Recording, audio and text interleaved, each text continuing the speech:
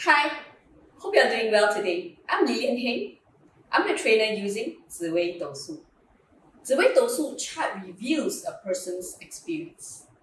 Based on the year, month, date and hour, the chart is plotted and the star in place within the 12 palace. Now, everyone's journey is unique based on his birth.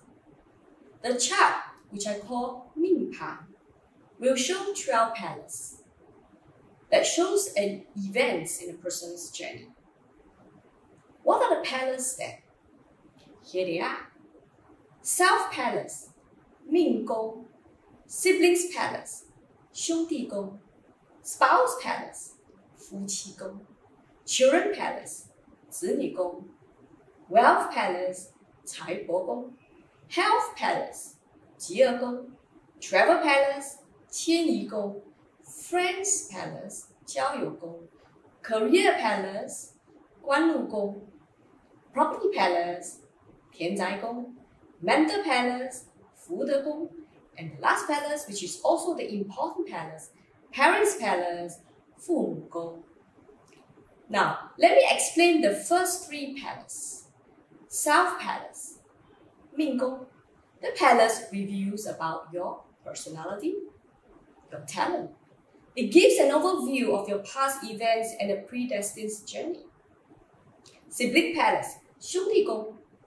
The palace relates your affinity and the relationship with your siblings.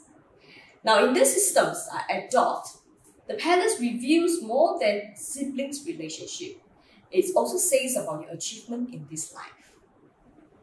Spouse palace. Well, you are what you attract.